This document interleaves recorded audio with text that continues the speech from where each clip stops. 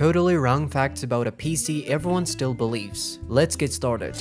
Number 1. RAM can be used as VRAM. Let's talk about a myth I personally believed when I was just starting out with PCs. I was around 16 when I bought my first graphics card, a GTX 1060 with 3GB of VRAM from the secondhand market. At first, I was excited, but at the same time, I wasn't fully happy because after watching a bunch of reviews and expert takes, I kept hearing the same thing over and over. 3GB of VRAM just isn't enough. People were calling it a bottleneck, a bad investment, even a total waste of money. So there I was, sitting in front of my screen thinking, why the hell did I buy this? I could have added just a little more and bought the 6GB version, or even gone with an RX 570 with 4GB, which had better performance for basically the same price. I feel like I got scammed, so I listed it back on the secondhand market, hoping to recover what I could. Eventually, I sold it, at a loss of course, and then the guy who bought it told me something that really stuck with me. He said, you could have just bought more RAM, it'll make up for the missing VRAM. At that moment, I didn't know whether to laugh, cry, or uninstall Windows entirely. I was kinda glad that I sold it. I don't know if that person was trying to trick me or if he actually believed that nonsense, but either way, I honestly felt sorry for him, because in reality, that's not how it works.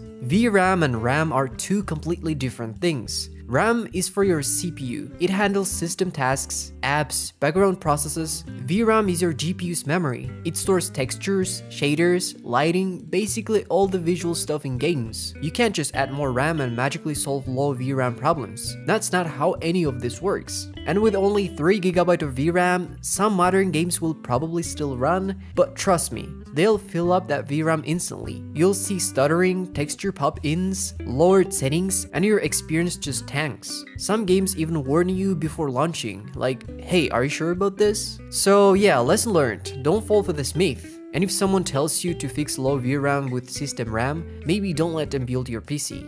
Number 2. I don't need antivirus software. This is one of those things a lot of people really believe, that antivirus software is basically useless nowadays. Most people think the most important thing is just to be careful. Don't click random links, don't download sketchy files, and you'll be fine, right? And no, I'm not here to say you're like someone's grandpa who opens 20 pop-ups and wonders where the music coming from. I get it, you know how things work. You avoid pirated games, you don't click download on shady banners, you're smart about it. But here's the catch. Even if you're careful, there's still a solid 50% chance your system could catch something. Viruses today don't need your permission. They'll sneak in quietly, whether you click something or not. Let's be honest, this isn't the early 2000s anymore. Every PC is online now. Whether it's a laptop with Wi-Fi or a desktop with an Ethernet cable, it's connected 24/7. And if you've got a PC, I'm almost certain that cable hasn't been unplugged in years. These days, a PC without internet is basically a fancy calculator with RGB. And because of that, there's a real chance you already have something running in the background. Maybe a crypto miner, silently eating your RAM and CPU while earning some random hacker passive income. All thanks to your electricity bill. See, viruses today aren't the dramatic red screen errors that demand ransom and screen hacked in big fonts. Nope. Now they act like spies. You don't even know how they got in, you don't see them, you don't hear them. They're just there, stealing performance and possibly worse. So what do? If you're in a Mac, congrats, you're safer. The system is more locked down, so downloading sketchy stuff is harder. Still not invisible, but you've got a bit more peace of mind. But if you're on Windows, well, I'm not gonna promote any random antivirus brand here, you do you. But at the very least, turn on Windows Defender. Yeah, I know some people hate it,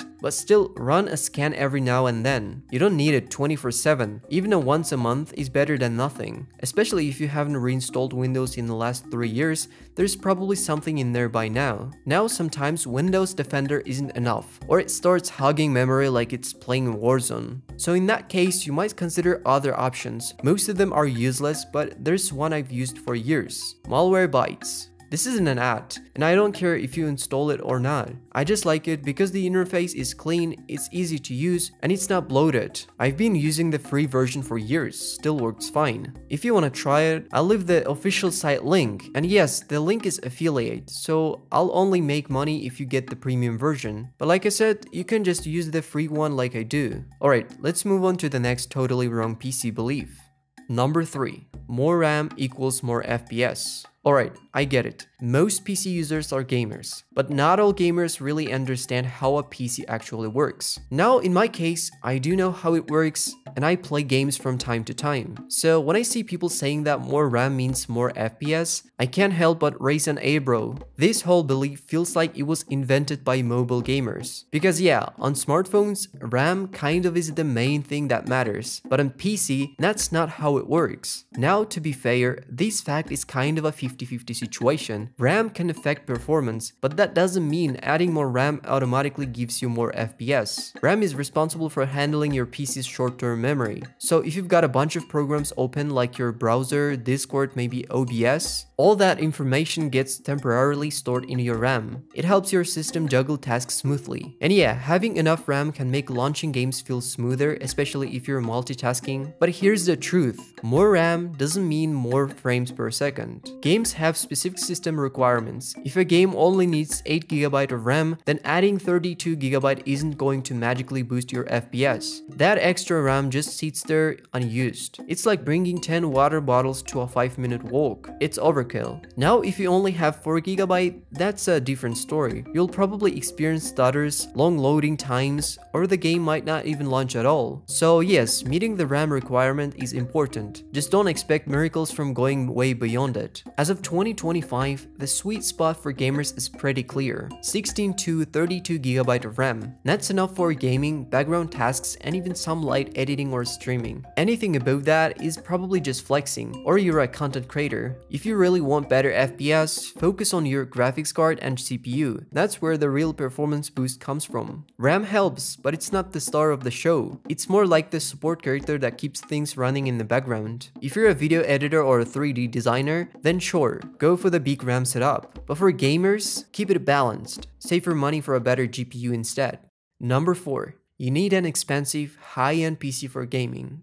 A lot of people still believe that to play modern games, you need some crazy $2,000 to $5,000 setup. Like if your PC doesn't look like a spaceship, it won't run Cyberpunk. But that's just not true. If you're actually here to play games, not stare at ultra graphics and reflect on your life choices. 1080p gaming is still more than enough, even in 2025.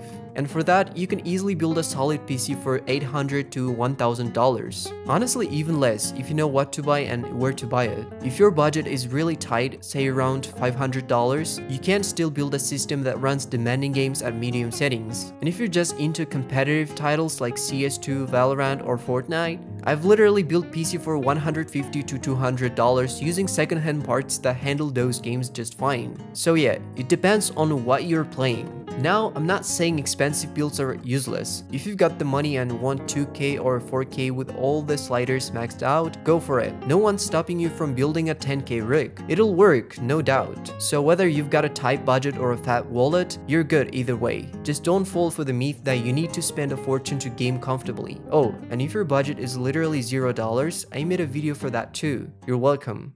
Number 5. Building a PC is incredibly hard. When it comes to building a PC, a lot of people are still scared to try it themselves. And that's why we still have PC assembly experts, charging you just to plug in a few parts. Some people genuinely believe building a PC is some kind of sorcery, something only the tech elite can do. Like you need years of training and wizard's license or something. And to be fair, I get it. Everyone's nervous the first time. Personally, my biggest fear was that my clumsy hands would snap something in half. And when you're holding a tiny 400 processor or a paper-thin RAM, it's not hard to panic. That fear makes sense. PC components are expensive for how small and fragile they look. But here's the truth. Building a PC isn't magic. It's just 7 parts you need to connect. That's it. You plug in some wires, most of which are labeled, and follow the manual if you're unsure. There aren't even that many cables, especially with modern PCs and cases. And if you plug something in wrong, relax. The PC doesn't explode. It just doesn't turn on. Or that one part won't work.